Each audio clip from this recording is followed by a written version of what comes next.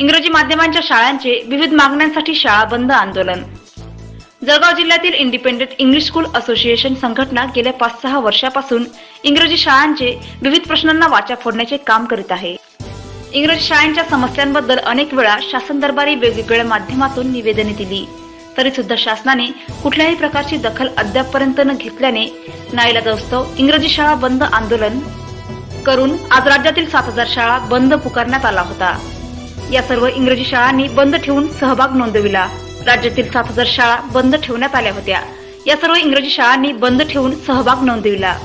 यासाठी जळगाव जिल्हाधिकारी यांना इंडिपेंडंट इंग्लिश स्कूल अध्यक्ष प्रमोद पाटील, आत्माराम तायडे कार्याध्यक्ष यासह प्रमुख अधिकाऱ्यांनी निवेदन सादर केले। सदर निवेदनामध्ये 2018चा शासन निर्णय तत्काळ मागे घेण्यात यावा, 2012 पर्यंत 25% तातडीने फी परत करावी, तसेच राज्यातील सर्व शाळांसाठी शाळा सुरक्षा कायदा व 18 नोव्हेंबर 2013 मध्ये दुरुस्ती करून अर्थसहित दर्जावाढ प्रस्तावासाठी ऑनलाईन प्रक्रिया तातडीने सुरू करावी, या मागण्यांचे निवेदन देण्यात आले। महावाईस न्यूज प्रतिनिधी Santosh, Jalgaon. Independent English school association ही राज्यभर कार्य करणारी असोसिएशन आहे। इंग्रजी शाळांचे विविध प्रश्नांसाठी ती शासनाशी वेळोवेळी भांडत असते।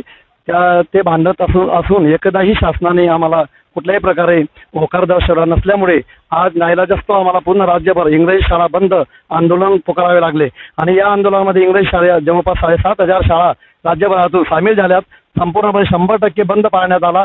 आमच्या रास्त मागण्यांसाठी हा संप पुकारण्यात आलेला होता।